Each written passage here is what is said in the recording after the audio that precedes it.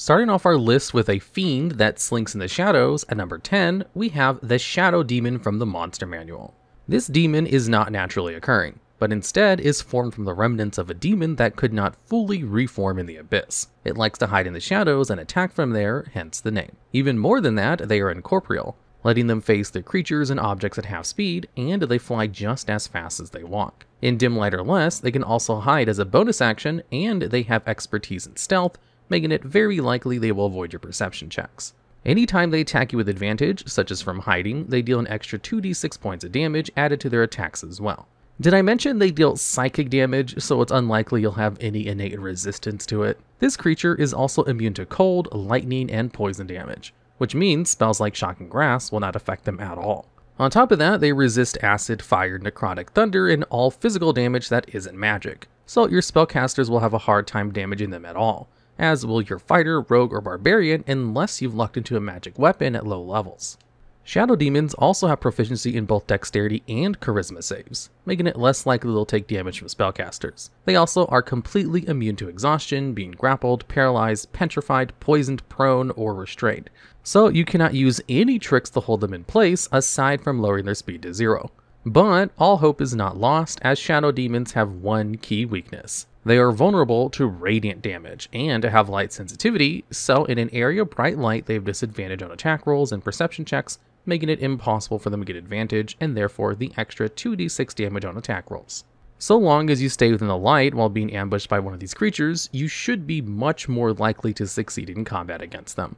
Because their entire kit is very one note, being a stealth ambusher who only has one means of attack and makes one attack per round, they are the least threatening of this list, but that doesn't mean you should take them lightly. Haunting this world rather than moving on, at number 9, we have the Ghost from the Monster Manual. Ghosts are, as you might imagine, a bit difficult to combat. They move through anything at half speed since they're incorporeal. They can't be interacted with unless they're on the material plane. If they're on the ethereal plane, you can see them, but you can't touch or be touched by them unless they move to the material. If you are actually engaging the ghost on the material, then you have to make a wisdom saving throw just from looking at them to avoid being frightened. If you fail particularly badly, you're also aged anywhere from 10 to 40 years. They can deal you 46 plus 3 necrotic damage with a touch, and if you're close enough to touch, they can actually possess you and take control of your body until you reach 0 hit points, or the ghost is turned, or forced out by Dispel Evil and Good or similar magic. For as long as they have control of you, they can use your statistics, but don't have access to anything you know, like your class features or proficiencies. Luckily, ghosts don't have many hit points or a very high AC, so you'd think they might be easily beaten. Unfortunately, they are resistant to acid, fire, lightning, thunder, and non-magical physical damage, making most good spells weak against them at best, and giving your martial characters a rough time trying to really dish out the damage. On top of that, they're also fully immune to cold, necrotic, and poison damage, and most conditions that could disable them, like charms, paralysis, or restraints. The bright side of fighting a ghost is that you can actually avoid fighting them at all and try to solve their unfinished business instead. If you do, they pass on without the need for combat at all. So remember that combat is not always the best solution to an especially difficult foe. Proving that warlocks have it rough even in the afterlife, at number 8, we have the Deathlock from Mordenkainen Presents Monsters of the Multiverse. As the name implies, these are undead warlocks who are raised by their patron for failing to abide by the terms of their contract, forced into service into the afterlife and beyond. Originally printed in Mordenkainen Tomes of Foes, they have low hit points for a CR4 monster at only 36. But they are deadly attackers from a distance as far as 120 feet with their Grave Bolt, that acts like a stronger Eldritch Blast that does 2d10 plus 3 necrotic damage. And they make 2 of these attacks in a turn. This means if you're not prepared to fight a Deathlock, they will have the advantage of range on you. And if you make it close to them, they have claws that do almost as much necrotic damage as their Grave Bolt. As you might expect, as an undead creature, Deathlocks are immune to poison, the poison condition, and being exhausted. They're also resistant to necrotic, so don't think about using Chilling Touch or Toll the Dead on them, because those will be doing half damage. They're also resistant to physical damage so long as it isn't either magic or silvered.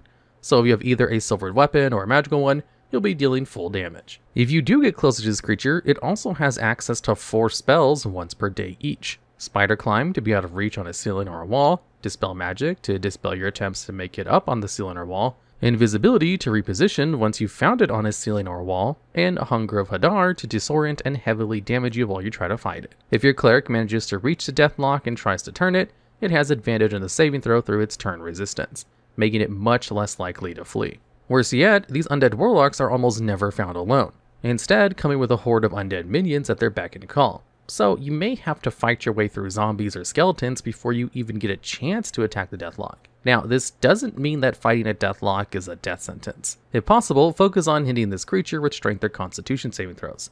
It has no bonus to either, so it will often fail those. A good spell for this is Earthen Grass, which will damage them and restrain them, keeping them from doing anything particularly useful by reducing their speed to 0. Giving you and your allies advantage on attacks against them, and giving them disadvantage on both attacks and dexterity saves. Sleuthing their way into your nightmares at number 7, we have the Yuan-ti Nightmare Speaker from Mordenkainen Presents Monsters of the Multiverse, though they were originally printed in Volo's Guide to Monsters. These Yuan-ti are specifically Malisons, the type of Yuan-ti who are half snake rather than just reptilian humanoids. As if a snake person wasn't nightmare fuel enough, these creatures make a warlock pact with an entity that they feed nightmares harvested from their victims in exchange for power.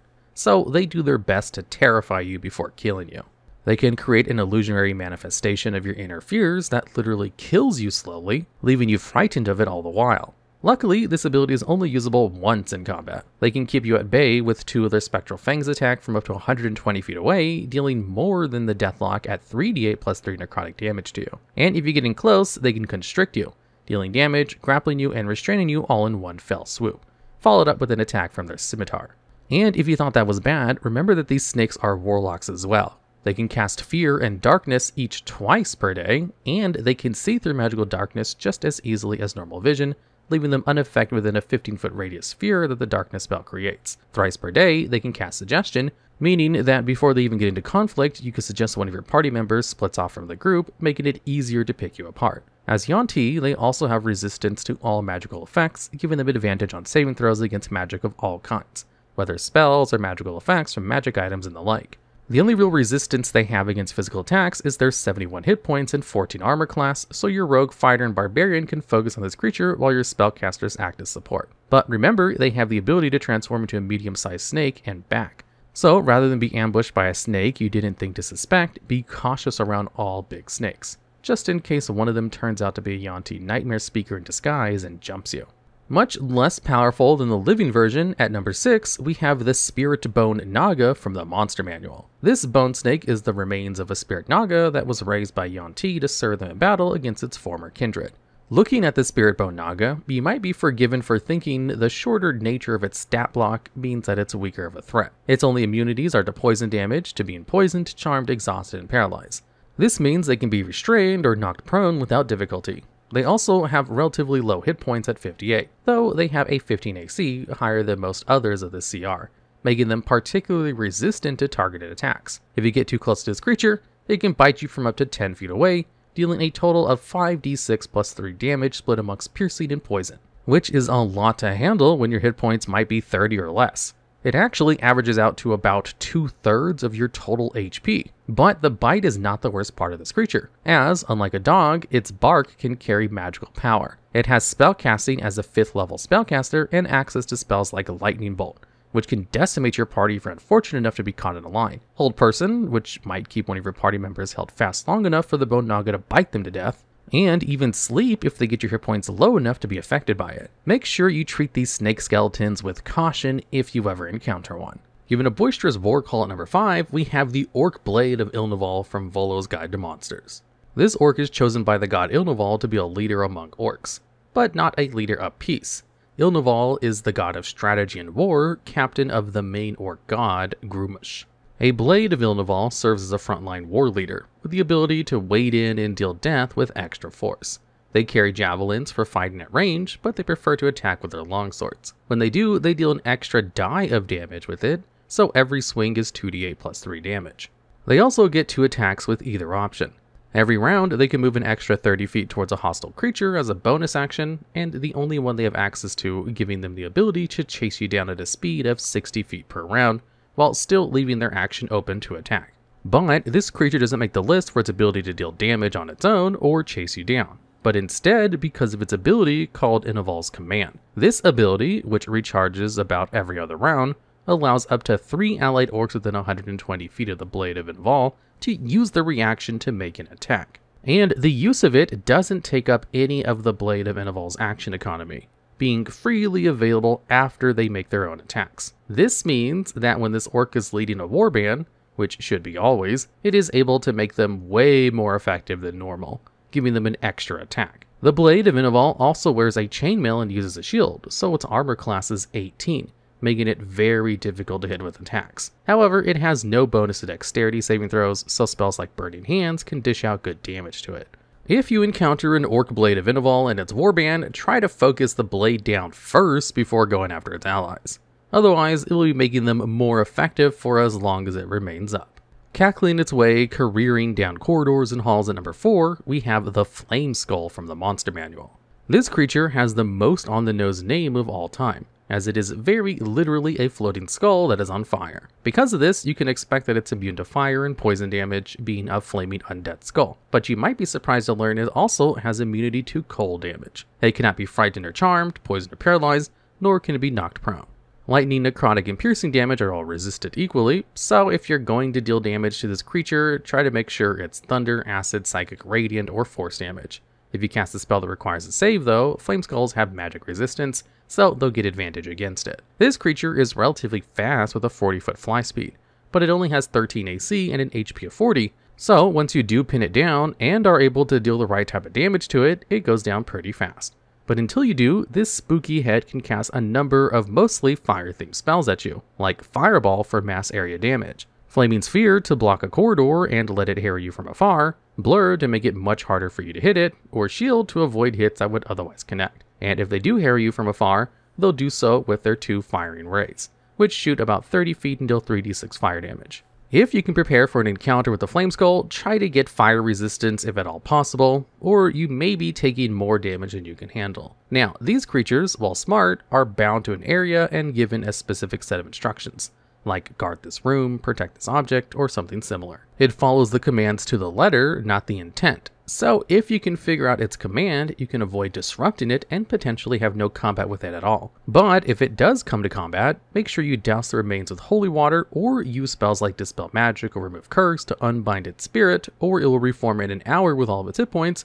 and begin performing its command once again. If it reforms and its instructions are no longer possible, like if the creature or object it was meant to guard no longer exists, it will become autonomous and, if you're lucky, may retain enough of its original self to be reasoned with. If not, it may just wander aimlessly, causing death and devastation until it's dealt with. Better to just unbind the spirit than to leave it to chance. Proving that when Wizards of the Coast needs a bad guy spellcaster, they tend to think of Warlocks first, our number 3 is the Neogi Master from Mordenkainen Presents Monsters of the Multiverse. Also found in Vola's Guide to Monsters, these weird spider-like creatures is a stellar conqueror, arriving on various worlds to dominate and devour, or rather it is a descendant of one, as the Neogi no longer are capable of the stellar travel they once were, but they still recall the eldritch entities that exist between the stars, and the Neogi Master made a pact with one of these stellar nightmares, a being like Akramar or Hadar.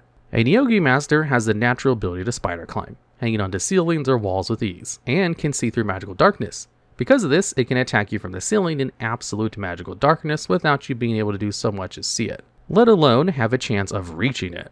To keep you away from it, a Neogi Master has a number of tools at its disposal. Once per day, it can use Hold Person to keep you paralyzed, Hunger of Dar to create a field of magical darkness that slowly saps your strength until you die, and Dimension Door to create a large gap between you and it.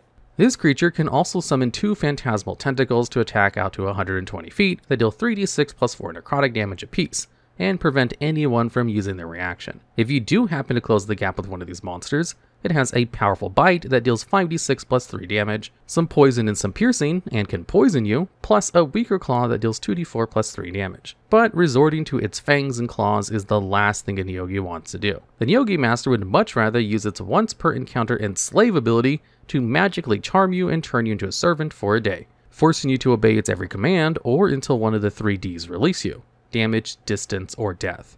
If you take damage, you get a new save. If you move more than a mile away from the Neogi or the Neogi dies, the charm is broken automatically. Neogi consider everything either food or property waiting to be claimed, so they would prefer to claim a slave and then carry you off with them rather than fight to the death. For this reason, be careful to never split up around a Neogi. Smart and deadly, seated firmly at number 2 is our penultimate monster, the Hobgoblin Devastator from Mordenkainen Presents Monsters of the Multiverse. These creatures are students of war magic, proficient only with spells that enhance their ability to dish out death or control the shape of the battlefield. Never alone, these creatures ascend a Fey or Goblinoid military force with their presence. Because of this, whenever they cast a spell that either needs a saving throw or deals damage, they can choose any number of allies including themselves and make them immune to the spell completely. So deadly are they that their fireballs and lightning bolts will never cause harm to their allies, only to you. Their gust of wind can keep you held back while a line of archers peppers you and their melee line holds firm without being affected by the wind. And if you cross within this 60-foot threshold, they can use 2 devastating bolts to deal 46 plus 4 force damage each and knock you prone if it connects with you. If you close in melee with them, they have a force-infused quarterstaff that deals normal staff damage and an extra 3d6 force they can hit you with. But even if you do, they can surround themselves with a fireball that leaves them and their allies unaffected and burns you to a crisp. Because they don't have any risk when using their damaging spells of harming allies, and because they are very good at keeping you at a distance they want you to in order to beat you down with their devastating bolts, these hobgoblins very comfortably occupy the number 2 slot. Finally, serving your very destiny at the fates of ancient Greece at number 1, we have the Fate Hag from the Book of Many Things. These hags live in or near crossroads to the Feywild and the Shadowfell, having a disposition very much based on their environments. If you find one in Shadow, it is certain to prophesy your doom. It can attack twice with its shears if you get close, dealing a modest 1d8 plus 4 force damage. If you are hit by its attack, it gives you disadvantage on attack rolls until the end of its next turn. And it can replace each attack with a spell from its suit.